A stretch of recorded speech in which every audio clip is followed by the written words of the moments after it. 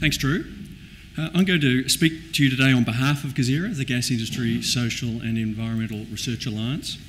That's a collaborative vehicle initiated by Australia Pacific LNG and CSIRO to collaboratively explore the social and environmental challenges and opportunities arising from gas developments. You can find out more about CSIRO at its website. The French film director Jean-Luc Godard was once asked if he could confirm the proposition that a story had a start, a middle and an end. And being a very helpful chap, he said, certainly, but not necessarily in that order. I'm not a French film director, and so I'm actually going to take you through a very linear exploration of the intersections between coal seam gas, agriculture and water. Why are we talking about gas? Australia and the world's energy use continues to rise. Australia's energy use goes up by about 2% per annum, and that of the globe goes up 5% per annum. That increase in demand is occurring at the same time as Australia and other countries are seeking to cost-effectively transition to a low-carbon economy. Coal seam gas has a role to play there, because it is more cost-effective than renewable sources of energy at present and is likely to remain so for several decades. It's also a less greenhouse gas intensive means of producing electricity than coal, offering greenhouse gas savings of between 15 and 50% under most circumstances. Australia has large quantities of coal seam gas. It has proven and probable reserves of 28,000 petajoules, which is enough to meet all of the nation's electricity needs for 11 years. Its proven, probable and possible reserves, 300,000 petajoules, are enough to meet all of Australia's electricity generation needs for 120 years, or to meet the currently rising needs for 62 years, that is, taking into account current demand growth. The fourth point is that global demand for LNG is rising, so the gas industry represents a significant trade opportunity for Australia. So that's why we're talking about gas. Why are we talking about the intersection of coal seam gas and agriculture? The intersection of the agricultural and gas industries is increasing at an unprecedented pace, and it's introducing lots of new neighbours in large numbers for the first time. So there's many new experiences and lessons to be learnt by both parties.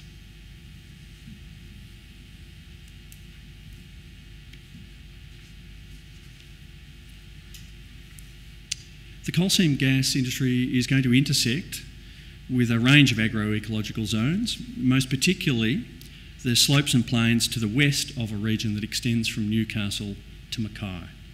90% of the 3P reserves exist in Queensland. So in terms of potential industry intersections, so that red area is where the proven and probable reserves are, we can expect to see intersection of agriculture and coal seam gas in a number of agroecological zones. I'll now just step through a number of Australia's important agricultural industries, and we'll look at the intersection of those industries with coal seam gas. The gas industry will intersect some of the more dense sheep production zones in Australia, particularly in the border region of Queensland and New South Wales. The darker spots there show the more dense areas of beef production in Australia. The gas industry will intersect some of the more dense beef production areas, particularly in central Queensland. The dark areas there show the areas of more intensive irrigation in Australia. The gas industry will intersect with some of those, particularly in northern New South Wales, southern Queensland and central Queensland. Moving on to the grains industry. The 3 grain production zones of Australia. The gas industry will significantly intersect the northern grain zone, which is responsible for about 25% of Australia's grain production.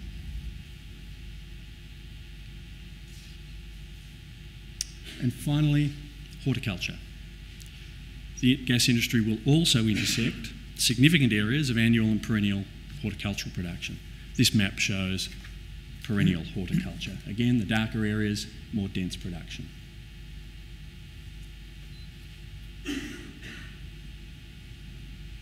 So that shows the intersection of the industries at a large scale. What can we expect to see at a smaller scale? How much land will they actually share? It's not possible to know that with precision, partly because the rate and eventual scale of the industry isn't set in concrete. So we'll look at two scenarios, one in which the number of gas wells is limited by the capacity to actually put them in the ground, and another situation where the number of gas wells will be limited by the ultimate scale of the industry. So first, looking at limitation according to the capacity to establish wells. If we assume that it's not possible to establish more than 750 wells in a year, and we accept that wells will last for 15 to 25 years, that means wells will come in and out of production over a 50-year period, let's say. As those wells come in and out of production, using these assumptions, 750 wells a year lasting 15 to 25 years, it means at any given point in the gas industry's development, we could expect to see a maximum of about 11 to about 19,000 wells in the ground at any one time. If each well occupies about 2% of the landscape when it's in operation, that translates to between 13 to 21,000 hectares of farmland that will be directly alienated by gas infrastructure occurring on that land. If we then look at a situation where the number of wells is determined by the ultimate scale of the industry, and we have an industry that reaches the estimated Queensland size of about 50 million tonnes per annum, that translates to about 2,800 petajoules. The average production per gas well over the last few years has been 0.13 petajoules per well. Divide one by the other and you end up with about 20,000 wells required to produce about 50 million tonnes of gas each year. Now, when gas infrastructure is being established in the landscape, it takes up about 5% of the landscape, and when it moves from establishment into operation, it drops from about 5% to about 2%. So that gives us figures of 24 to 59,000 hectares that we could expect to be alienated by the presence of gas infrastructure in the farm landscape.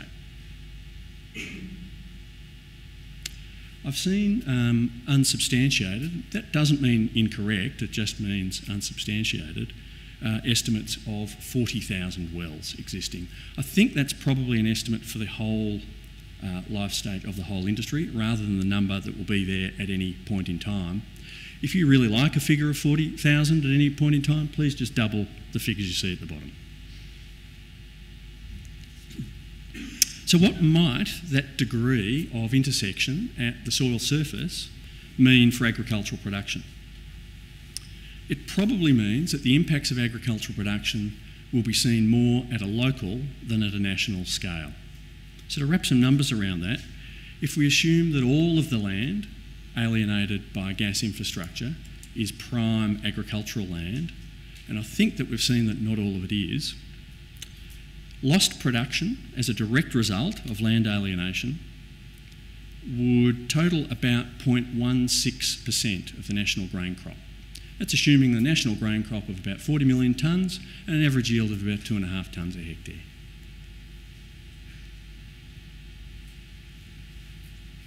Of course, intersections between the gas industry and the agricultural industries aren't simply confined to the soil surface.